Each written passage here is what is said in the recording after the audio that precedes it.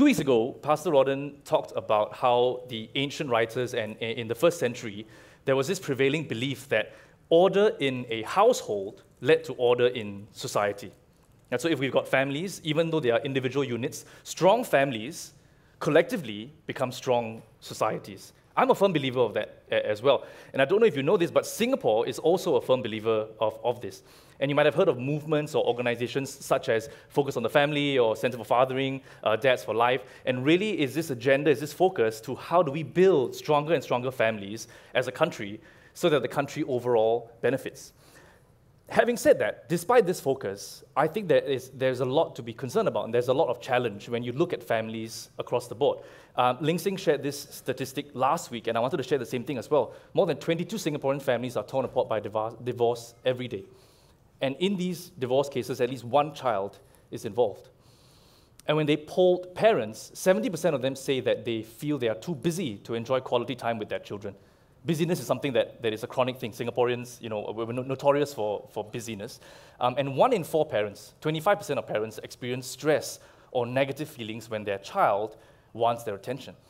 So it's tough. You see that parents are struggling. And I think that parents like me, I'm a parent as well, parents like us, we feel the responsibility and the burden of building strong families. But I think one of the biggest problems or one of the biggest difficulties to doing that is that parenting advice is the distraction. Parenting advice is so confusing. If you ever looked into this whole world of parenting advice, it is so confusing, and there's more and more and more advice each and every day. I'll give you an example. This happens in every domain, but I'll give you one example, feeding. So there was a time where the vast majority of babies were breastfed, and it was treated as natural and wholesome, and breast milk is the way to go. And then technology came into play, and people said, no, now the scientists have figured it out. They've figured out how to create baby formula. It has longer shelf life. We've enhanced it with vitamins and minerals, all that. Now this is better for your kid. So now we feed them formula milk instead. In fact, my mom says that I was a 100% formula-fed baby because my grandma was a proponent of that.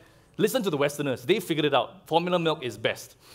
And so time went by, and that was the prevailing thing. And then after a while, people were like, no, it's corporate agenda. The brands are widening their margins by giving you the worst ingredients, ultra-processed food. Actually, your baby's gut is not developed to handle lactose. We're all lactose intolerant, just to what degree? Don't do it. It affects the microbiome. It affects the immune system. Don't do it. Breast is best. And so it went the other direction. No, breast is best. Breast milk is the way to go. And the thing is, to anybody who's ever gone through that breastfeeding journey, or like me as a husband, had a front row seat to that breastfeeding journey, it is an absolute nightmare. It can be physically demanding, it's emotionally demanding, it's psychological, and also you're doing all of that in a phase of your life where you are sleep deprived, where you're emotional. It's really difficult. And so you start to hear stories of these moms who try and, breast is best, and their children are malnourished, they're stick thin, they're skinny to the bone, but no, I will refuse to feed them any formula because breast is best. And so after a while, doctors were like, you know what, forget it. Just feed them something, anything. Okay? Not breast is best, fed is best. Fed is best, okay? Can't secure their future if they're not alive after 1 year. Just feed them whatever, fed is best.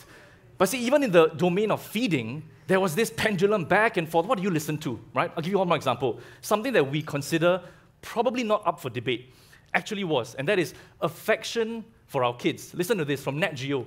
Believe it or not, there was a period in the early 20th century where psychologists adamantly warned parents against cuddling their own children. Simple acts of affection, like picking up a crying baby to comfort them or showering them in hugs and kisses, were lambasted as unnecessary and detrimental to a child's cognitive development. If this were true, my children are dead. No chance. This frame of mind would prevail for many decades. Even as a few individuals began to speak out about the observable consequences, it would take a psychologist named Harry Harlow, who conducted controversial and cruel experiments on baby monkeys in the late 1950s, to shake up the psychological community and help inspire a shift to scientifically acknowledge the importance of love and touch to human health. Imagine that. How bizarre that this was actually something that they needed to argue about. But this is what I mean. Parenting advice is so confusing. And literally this happens in every domain. Education, discipline, I can go on. But the point is, a lot of us as parents, I know I felt this way, they react to this multitude of information with just, I give up. I give up. I don't know what to listen to. I resign to the fact that we will just always follow the ebb and flow of opinion. What's trendy? What's on social media? I don't know. What are you doing? What are you doing? What are you doing? We'll just follow that. And it becomes so much harder to figure out what do we need to do to build strong families. Well, I'm here today to say that I think there is timeless advice that helps us rise above the fray, that helps us cut through the clutter. And to no surprise, we find timeless advice in a timeless book. And so Paul, in the letter to the church of Ephesus today, he's addressing parents and children. He's addressing them about what we need to do to build strong families. And so whether you're a parent or whether you're a child, Paul has something for you today. And if you don't fall into either of those categories, then go back to the planet from whence you came, right? I mean, so Paul has something for each and every one of us today, regardless of who you are. Now, before we dive into Scripture, let's just open up this time in a word of prayer. Let's pray. Father, we give you thanks for your word. We thank you for your truth. We thank you for your voice. And I pray that that voice will speak louder than any voice this morning, including mine. I pray that you give us hearts that will receive and ears that will hear. And we just commit the rest of this message to you. In Jesus' name we pray. And everyone says, Amen. Ephesians 6, chapter 1, Paul says, "Children, obey your parents in the Lord, for this is right." There's someone objecting here. "Children, obey your parents in the Lord, for this is right." Well, that's it, lah. We should just close in prayer, right? Is it that simple? Children, obey. Let's dive a bit deeper. So the word obey actually means to stand under authority. It was a military term. It was used to describe soldiers and how they would obey commands, or how they would follow orders. So actually, yes, there is something very strong, very strict, very unquestioning about the word. Paul really is, to some extent, saying, do what your parents tell you to do. But I think the more important part of this verse is the limiter that Paul adds. He says, obey your parents in the Lord. Because that forms the ultimate authority under which the parental obedience finds its context, finds its meaning. The Amplified Version says it quite well. Paul says, obey your parents in the Lord as his representatives, for this is just and right. I think the reason why is this. As children, the primary training ground and the training phase for children to learn what it means to stand under authority is obeying their parents. Because we're going to have authority figures in all walks of our life.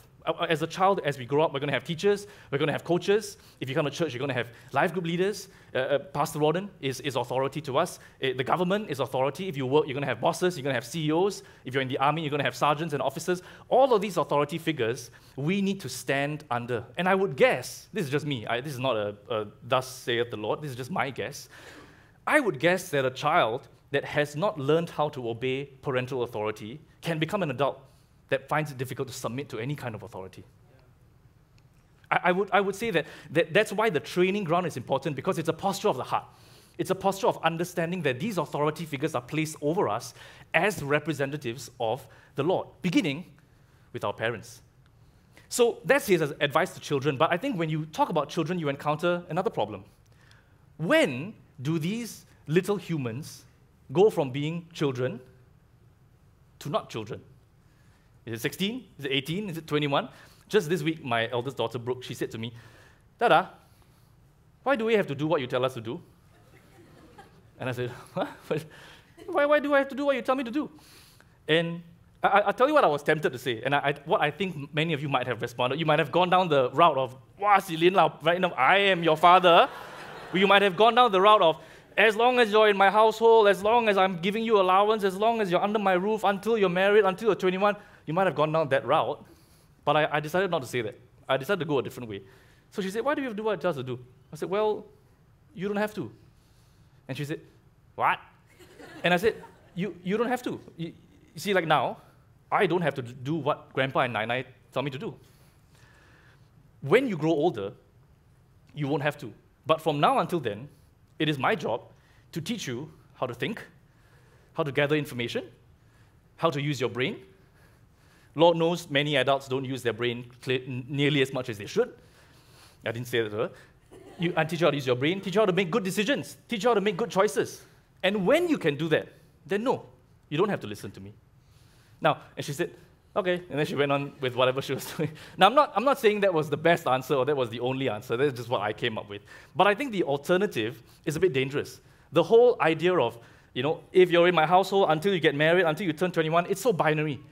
There's a certain binary on-off threshold to it. It can't be that, okay, you obey until you're 21. Means I will obey until the 20th year, 12th month, 31st day, and then once it strikes midnight, Mom and Dad, you and I are done.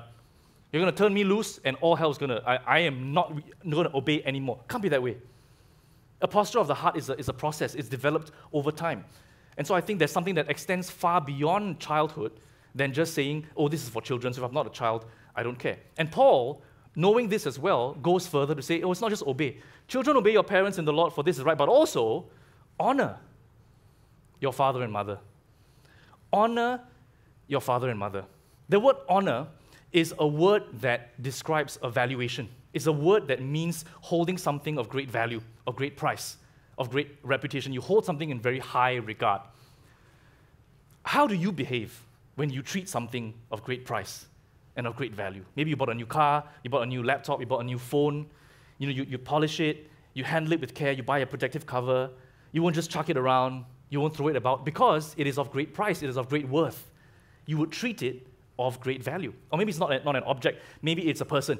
Your favorite celebrity walks in the room, or you have a crush on somebody, or maybe it's a respected politician like PM Wong or former PM Lee. This reminded me of a story where years ago, my wife Rachel and I, we were in Botanic Gardens, and the two of us were walking, and on the same path, walking toward us, was the then PM Lee and his wife Ho Ching.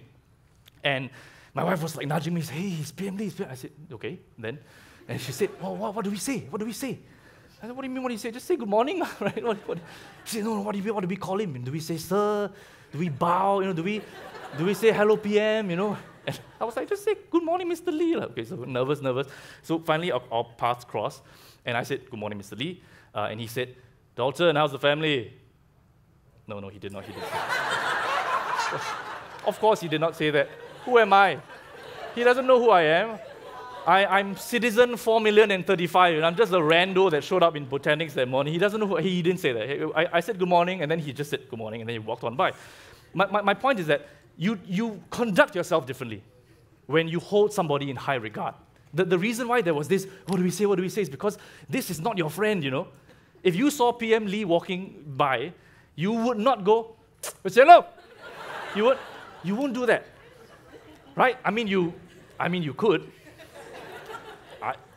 Nothing will happen to you, I think, then and there, right? But maybe when you try and renew your passport next year and then you get denied, then it's on you, So you treat someone that you hold in high regard differently. That's what honor is. It's looking at the authority figures in our life and holding them of great value, of great worth, that they're precious.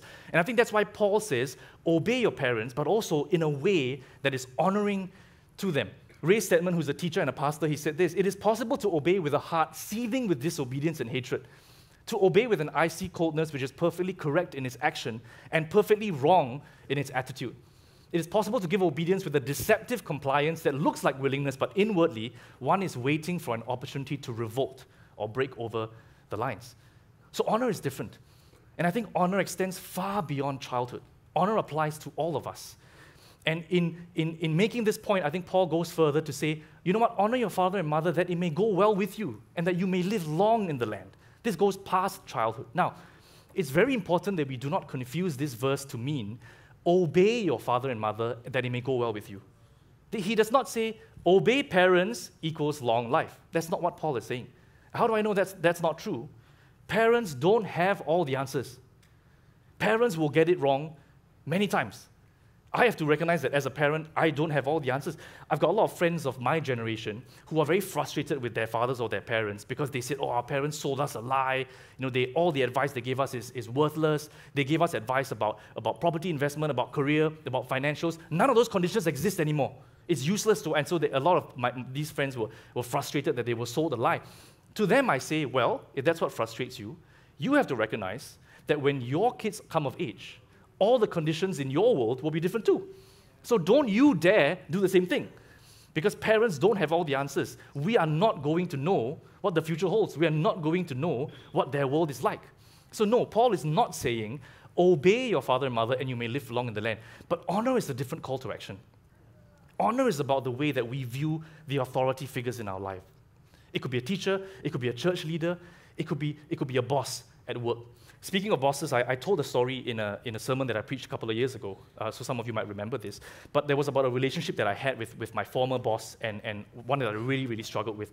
The gist of it is that I was in this job for about a year, and the differences in opinion between my boss and myself started to grow more and more. And it was just over time as I learned more about the job, all my ideas about how, what would benefit the business, what would benefit our customers, how we would grow, where the market was going, all that stuff, it just kept hitting a ceiling. And she was just not really receptive to those ideas. And I think ultimately there was this sense of like, I've been here longer than you, this is how it works. And I was just not getting through. And it was so frustrating that I wanted to quit. And I was like, God, this is a waste of my time. I'm a good guy, I'm a smart guy, I want to come into a business and implement things and grow, and I'm spending all my time, instead of doing that, I'm just figuring out how to convince this one person to change her mindset. It's a waste of my time, I'm done. And God said, no, you stay. You are done when I say you are done. And God said, I put you there to love her. Oh my goodness me, that was the hardest job description I've ever received in my life. And so I struggled, and it got worse. My relationship with her got worse, and it came to a point where everything she said and did got on my nerves. And it was like I would have to walk out of meetings or leave because I just couldn't. My blood was boiling. It would be, we were in a discussion and my face was just jet black. Like, I just didn't respond. I just shut down. So I'm not going to listen. I can't respond. Nothing. And I found myself being more argumentative than I should have. I found myself being raising my voice a bit more than I should have. And it was my wife Rachel who pointed out to me that, hey, you got to sort this out. It's getting worse. And my wife said, what if God wants to take you and your career and us as a family and financially to the next phase of our destiny, but He's holding back until you, because you refuse to sort this out? And that destroyed me. The idea that my family, a generation, will be held back because of my teachability, because of my lack of humility in doing what honor demanded of me. And I knew something was wrong because there was a thought that crossed my mind. And immediately when it crossed my mind, I rejected it. And the thought was, you need to apologize to her. Straight away, I said, no. Why should I apologize? I didn't do anything wrong. If anyone, she should be apologizing to me for being so narrow-minded. This is what went on my head. And so I knew that I had to do something, because I think when we are not free to extend honor, when we are not free to extend love and kindness to someone, then maybe we're not free at all. And so over that weekend, I prayed, I struggled, and I said, okay, fine. Monday, I pulled in a room and I said, listen, I want to tell you that in the last few months, you might have noticed I might have come across a bit rude, I might have raised my voice a bit more than I should have, and I want to let you know that I'm sorry, and I want you to forgive me. And after that conversation, we became best friends. No, we did not. No. Literally nothing changed, okay? Literally. And that's, for me, is the thing. Reconciliation isn't about, the facts might not change. Everything might stay the same. Reconciliation doesn't mean bending reality to your will. But it does mean bending your will to what God wants you to do when He wants you to walk in obedience. And so that, for me, was the biggest thing. So I did that, I said that, literally nothing changed. Now, that was probably a Monday or a Tuesday. That Thursday, she pulled me into a room and she said, hey, I got some news for you. I'm leaving. There's another part of the company that wants me there, and I'm going to get transferred out. So we're going to work out transitions and stuff. If I had heard that news any of the months leading up to that moment, my heart would have leapt out of my chest. I would have said, hallelujah, praise be to God. He's delivered me from evil. I would have gone down that route. But I tell you that I felt nothing. I didn't feel that happiness or that whatever that I thought I would. I just felt a sense of calm, a sense of peace. And that was when I knew I was free. And I think if she had left and I had not done what honor demanded of me, what reconciliation demanded, I would have regretted it every single day. And so I think Paul would say that to us. Paul would say, authority deserves your honor.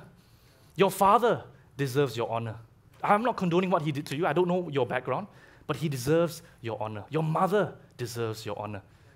The leaders in our church deserve your honor. Your boss deserves your honor. We got one more verse, and then we're going to try and bring this to a landing. Paul turns from addressing children to addressing parents.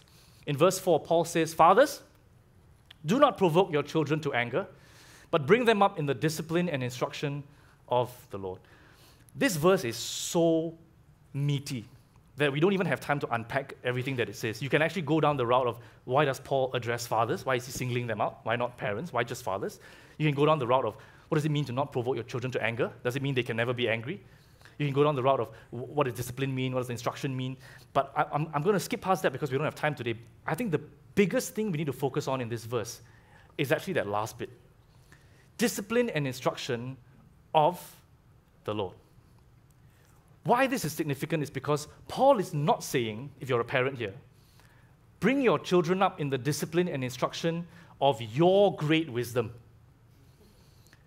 Discipline and instruction of Papa's wise sayings because of his 40 years of industry experience. Not another one of Mom's lectures, not more nagging. No, the discipline and instruction that we are asked to raise our children in must be rooted in the Lord. It must be rooted in the Lord. Now, the pushback that I can expect parents will say is they'll say, what do you want of me? We're busy, we got jobs, we got to feed the kids and put them to bed. I can't be a Bible scholar. I'm not Pastor Rodden. I didn't go to seminary. I can't memorize scripture. I can't throw Bible verses around. I said, no, actually, I think it's much simpler than that. For us to bring our children up in the discipline and instruction of the Lord demands that we are undergoing the discipline and instruction of the Lord in our own lives first. And then, it's a simple task, not easy, but a simple task of continually giving our children windows into our own walk with God. See, in the previous verse, we said, obey your parents in the Lord as His representatives. This begs the question, if you're a parent today, how accurate a representative of the Lord are you? When your children see you behave, when your children see you treat others, when they hear you talk, what gets you excited? What gets you down? What gets you emotional? What breaks your heart? Is God ever reflected in that? There are so many people of my generation who've walked away from God, from church, from the faith, even though they grew up as Christians, even though their parents were Christians. Because to them, what they saw was the parents coming 2 hours on a Sunday, God bless you, raise hands during worship, halala kumbaya, and then Monday through Saturday, Jesus was never uttered from their lips. Never involved him in their decisions, never involved them in their financial purchases, never involved them in their career. When they were happy, never thank God. When they're struggling, never seek God. Nothing. And of course, the children are going to walk away saying, you don't actually believe in this. Yeah, church is just a charity you donate to. Because they've never seen the discipline and instruction of the Lord carried out in their own lives. In fact, if I polled parents, if I did a survey, I think this is probably true the world over, but especially in Singapore, if I said, listen, parents, what is the win for you? Why do you do what you do? What is success? What will make you say after 20 years of parenting that, you know what, we did a good job? What is that objective that you are driving towards? Why do you parent? I think a lot of people will say things like, we want our kids to be happy, our kids to be healthy, or it might be a list that looks like this. Get them into a good school, make sure they mix with the right friends, make sure that they get a solid college education, make sure that financially we leave them a nice big inheritance, make sure that they have a freehold condo, whatever the thing is. Nothing wrong with these things. But I tell you that for most parents, helping their children find their own walk with God is nowhere on this list. Even though I think bar none, it should be the top priority. In fact, I think that at the expense of these, okay, it's not mutually exclusive, but if at the expense of these things, you help them find their own walk with God, you will still secure your children's future more than if you did that without the first. Of that, I am convinced. And so I'll share a story and then we'll close. And I only have one set of parents, so I can only share from my perspective. I don't know about other parents. But here's a photo of my family. This is my wife, Rachel, myself, our daughters, my sister, my brother, and in the two pink arrows, my mom and my dad. One of the greatest gifts my mom and dad gave us, and many of you know my parents, is that they lived out their faith Monday through Saturday. And we had a front row seat to that all our lives. My mom, she's an intercessor. She prays so hard for issues, for people groups, for friends, for family. And it would be very common that, as I was growing up, she would shut her door and it would be her quiet time. And you would know because she would be in there a long time. And often, as she's praying and whatever, there'll be a lot of weeping going on. So I would walk by on a Wednesday morning and they'll be like, don't know what's happening. Some warfare is happening in there. I'm glad I'm on her side, okay? I would rather her be praying for me than anyone else. But there will be some, So one of these days, she comes to me and she says, hey, how are things between you and Rachel, my then girlfriend, now wife Rachel? And I can't remember what it was, but maybe we were fighting or we were having a conflict. I really don't know what it was. But I was kind of down. And she said, how are things with you and Rachel? And I said, yeah, it's okay lah. I just brushed her off. I didn't want to talk about it. And she was like, are you sure? You don't look okay. I said, yeah, I didn't even want to talk about it. She goes in her room, quiet time. She comes out and she says, Holy Spirit told me something's wrong between you and Rachel. Tell me what it is.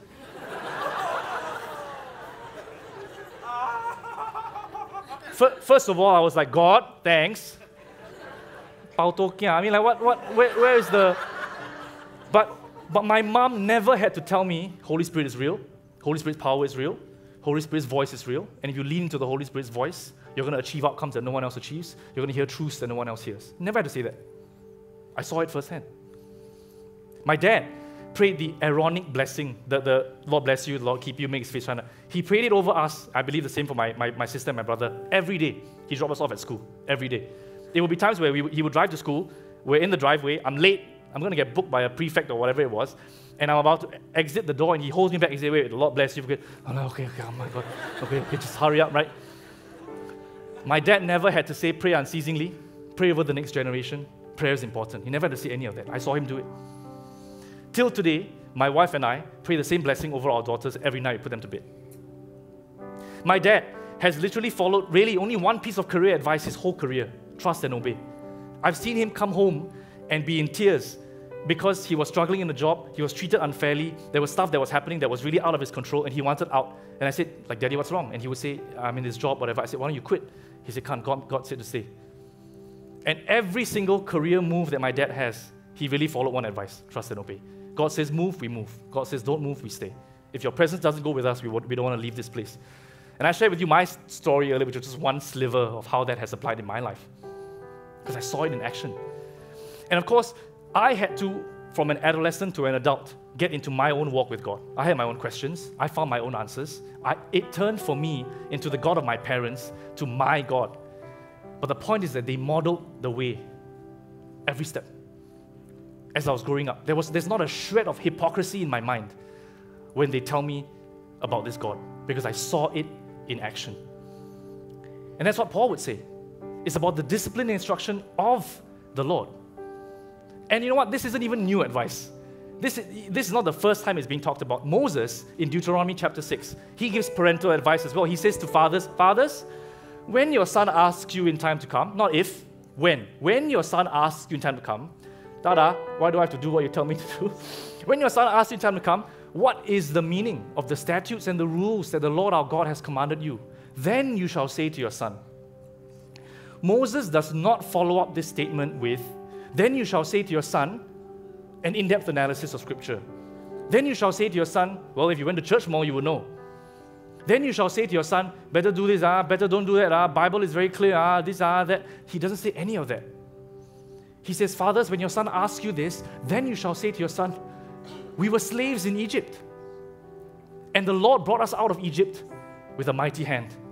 And the Lord showed signs and wonders, great and grievous, against Egypt and against Pharaoh and all his household before our eyes. And he brought us out from there that he might bring us in and give us this land, the land that we're living in, that he swore to give our forefathers. And it is then, and only then, the Father says, and this Lord commanded us to do all these statutes, to fear him, for our good always, that he might preserve us alive as we are this day. And it will be righteousness for us if we are careful to do all this before the Lord our God.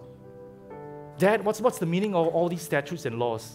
The father is supposed to respond, I don't know, but I know one thing. We were slaves, we're not slaves. It's because of God. I will follow him. Why would you not? God has done all this for me. Why would you not follow? It's illogical. It's almost irresponsible not to give up everything and follow him. It's the only way. That is the answer. So as we close, I think what Paul would say to parents is this: talk about your God. Not the God of the church, not the theoretical God, not the God of Pastor Rodden, not the God of Dalton. What does God mean to you? How has the discipline and instruction of the Lord shown up in your life? Talk about your God.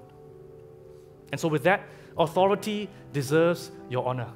Your father deserves your honor. Your parents deserve your honor. Your bosses deserve your honor.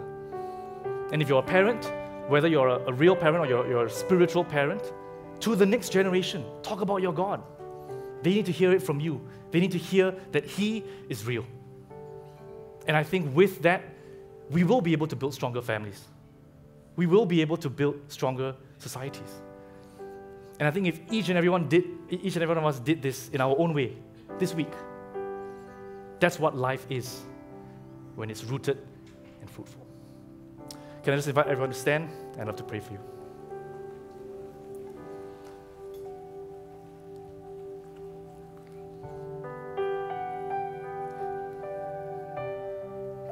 As I was preparing and praying about this weekend, I got the sense that as the message is going on, for someone today, the Holy Spirit is already dropping things in your heart. And we serve a God of love. And we serve a God of relationships. And so it is no surprise that relationships will be top of priority in God's mind, especially the relationships that we have with family, with authority. And I think for someone today, the Holy Spirit is dropping a name. It's dropping a name of a person. Could be a parent, father, mother. Could be an authority figure. Could be a sibling. And the Holy Spirit is not just dropping a name, but also dropping something that needs to be done, or something that is not done. And as a result, honor was not shown. As a result, reconciliation needs to happen. As a result, something was broken and it needs to be restored. And only you know what that is. And only you know what that is this morning. And this morning, I want to give you an invitation to respond to that. You're not responding to me. You're not responding to the people around you. You're responding to God. And relationships are tough. And what you have to do is tough. And what you have to stop doing is tough. But I know the promise is that we take one step toward Him, He'll take 1,000 toward us. So if that's you this morning, in a second I'm going to count to 3 and I want us to raise our hand and put it back down. And I'd love to pray for you. If something in your life is dishonoring to authority, or is harming a relationship, or something where reconciliation needs to be set in place, I'd love to pray for you as you step into that. I'm going to count to 3 and I will ask you to raise your hand and put it back down. 1, 2, 3. Yep, I see your hand. Yep, I see your hands. Yep. Church, let's keep our heads bowed and our eyes closed and let's all pray this together. Father, we give you thanks for the men and women who have responded. Lord, you see our hearts. You see the hearts and the hands that will raise toward you. And Lord, we come first of all to say that we are not enough. We cannot do this on our own. We cannot unwind the years of hurt. We cannot unwind the unfairness. We cannot unwind the injustice. We've responded how we responded because I think if anybody in our situation would have done the same. But God, we hear you. And we know that you're asking us to take a step in faith. And Lord, whether it's a conversation, whether it's an apology, whether it's a hug, whether it's a story, whether it's to start doing something or stop doing something, God, I just pray that you give us such wisdom to know how to do it, to know how to set that meeting up, to know how to set that coffee up, to know how to craft the right words, to know how to reach out in the right time and with the right space. And God, I pray that you carry us every step of the way. You hold our hand. And God, I just pray that as these men and women step out in faith and do what you've asked them to do, that you lift the burden. You set them free. That we will be free to love, free to honor, free to be kind, free to speak the right words, and free to enjoy the relationships that you want us to enjoy. And I just pray that you give us the courage to go this week and do what we need to do. I just pray a double portion of anointing for each and every one of us this morning. And I commit this congregation, your people, to you. And we ask all these things in the matchless, mighty name of Jesus. And everyone says,